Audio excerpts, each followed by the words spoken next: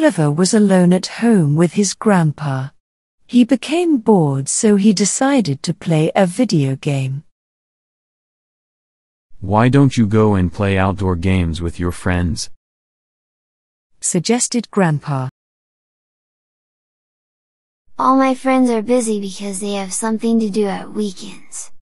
I have nothing to do now, so I play the video game, said Oliver. Let me take you to my workshop to help me out, said Grandpa. At Grandpa's workshop, there were magical pens, but there weren't any robots. Grandpa, can you invent a robot, please? Asked Oliver. Well, I need some time to make it because it's complex, replied Grandpa.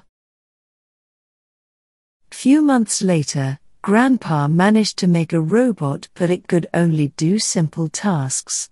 Oliver named it Robocot.